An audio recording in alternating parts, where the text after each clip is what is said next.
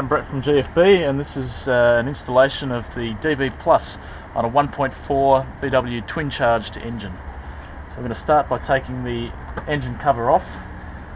There's two little grommets just down here.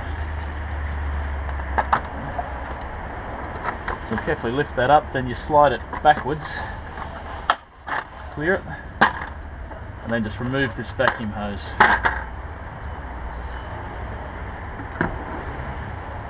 So here's the factory diverter valve.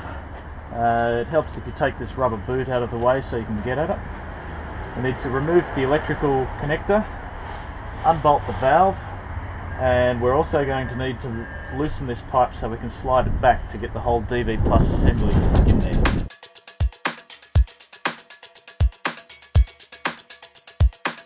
Now there's a little locking tab on the connector that you have to release.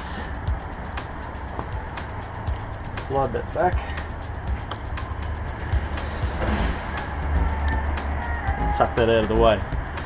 Okay, next thing, we'll undo this bolt here and move the intake pipe out of the way. So you need a T30 Torx driver.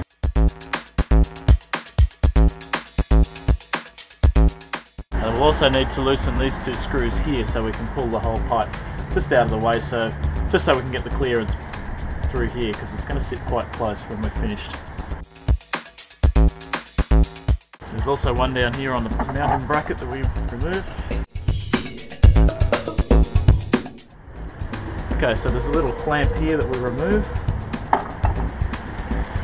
Now the O-rings that seal the ends of these pipes can be quite tight, so it's easiest to start with this end here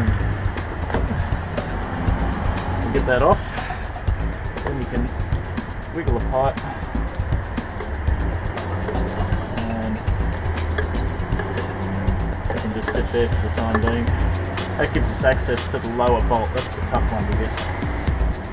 Okay, so the lower bolt is still in a tricky place, which is why it helps to have a ball pointed hex key. So we'll start by cracking them. Let's see if we can spin it out easily.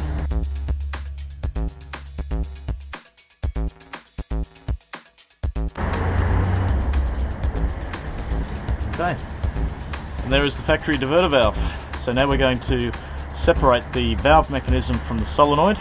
We keep the solenoid, we put the GFB DV Plus on the end of here, and it all goes back in. Okay, so with the factory valve, we're going to use the O-rings that come supplied here. So the easiest way to get that off is to just roll it out of the groove.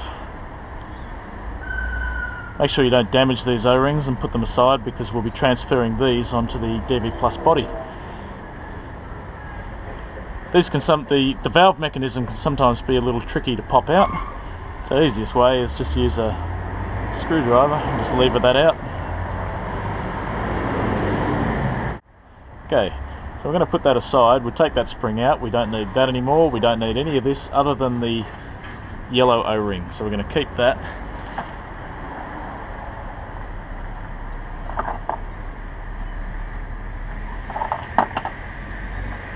Okay, so this can be a bit tricky to pry out.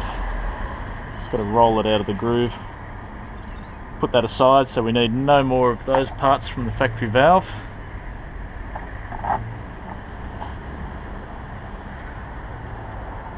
Now these O-rings are the same size, so it doesn't matter if you get them mixed up. So we get one onto the front of the DV Plus body. One of them's going to sit in there.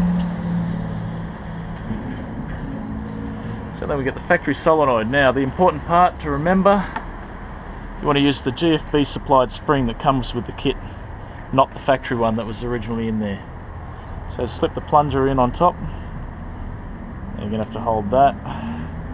Now the other important thing, these holes are not symmetrical. You can see by the webbing and the moulding that one hole is further out than the other one. So when you clip it together, make sure you get the right orientation. The easy way, you'll see as soon as you get it right, the sides and the holes will line up properly.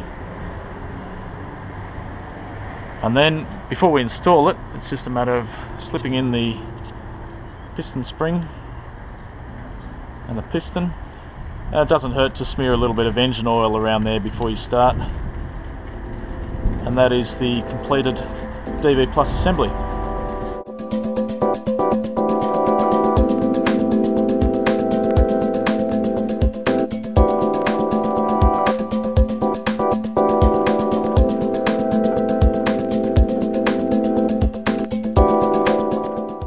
Okay, so the valve's in, so now we can start putting the rest of the car back together. Again, with this pipe, it's easiest to start at this end.